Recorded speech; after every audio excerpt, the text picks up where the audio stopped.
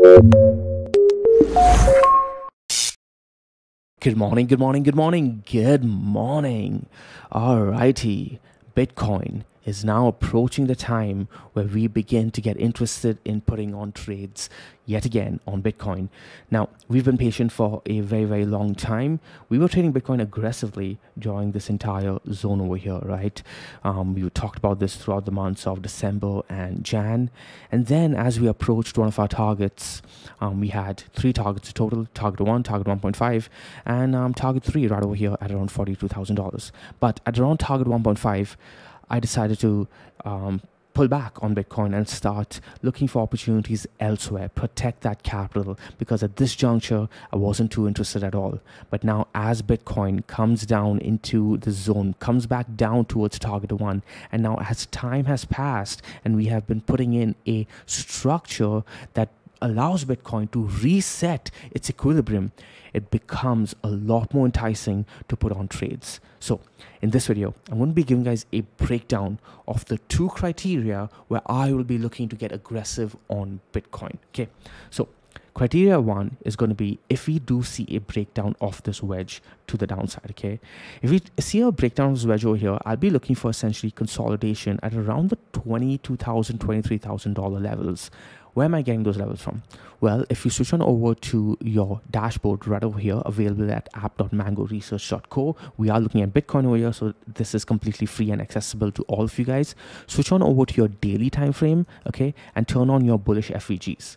You guys will have noticed that we have been holding this FEG over here for the longest time. Okay, this bullish FEG has been holding a support for this entire consolidation.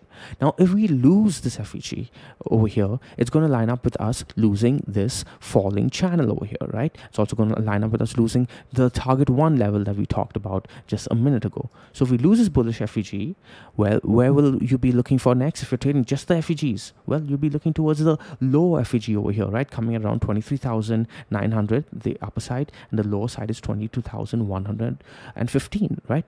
Now, often you see the middle of the FEG get tested, especially on like after a rounded retest, right? After a rounded retest of a key zone, and we do have a rounded retest over here, right? Because the FEG got put in at the zone over here, got the impulsive move, and then a nice rounded retest after duration gets passed. We put in a structure, duration, and then rounded retest. You might see a wick into the middle of the FEG, okay? And that will be coming in at 23,000, right? So 23,000 coming in from our FEG levels. But more importantly, if you turn on over to your monthly time frame, and you guys know how much I love the monthly time frame, the weekly time frame, etc. And I've been eyeing, looking, freaking obsessed with this monthly 10 SMA since the beginning of this entire move, right? When we traded on the 4-day and the weekly, when we put on our trades around 19,000, 17,000, we're looking for this monthly 10 SMA to get claimed. We got the claim of the monthly 10 SMA. We got the retest on monthly 10 SMA and the big impulsive move, right? Now, I've not been putting too much emphasis on the 21 EMA. Why? Because the monthly 10 SMA is still underneath the 21 EMA. So until we see the monthly 10 SMA cross the 21 EMA, I'm expecting that 21 EMA to get violated, and we saw it get violated last month, right? So that 10 SMA though, it needs to hold. Okay, so where's that 10 SMA coming in at?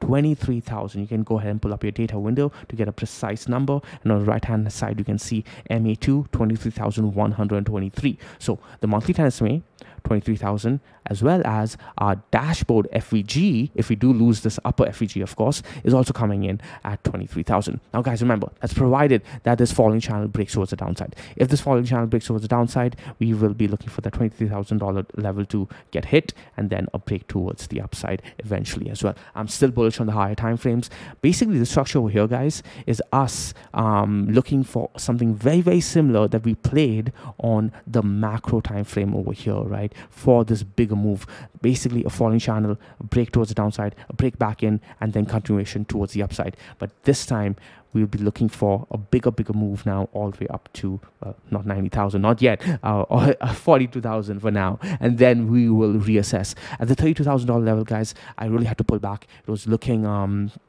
there was too much resistance there. That was a key level, okay? And the market suddenly all got very, very excited, talking about the bull market, etc., etc. You could just gauge sentiment. Yeah, but so this is if Bitcoin breaks down. Now, we don't need to break down. We don't need to break down. We may actually break up, and that's where we will have another trade setup. In fact, that trade setup is essentially going to be coming in from this level right over here, okay, around 28,300. What I suggest you guys do is essentially hide everything, right? Turn on your Ichimoku, look at your cloud only, okay? Look at your cloud only, look at your daily cloud, look for the flat of the cloud right over here, the highest point of the cloud coming at 28,200. If you start seeing daily candles close above there, that's when you look for continuation towards the upside, okay? That's simple trade setup. So where are we looking for trades? Lower at around $23,000 or higher at around $28,200, right? So that's how you trade, guys. If this, then that. Sometimes you might be sitting right in the middle of the range and it's a no trade opportunity, okay? You could have looked for a trade at the flat of the cloud over here, guys, at the bottom of the wedge. That's completely fine. But in this juncture,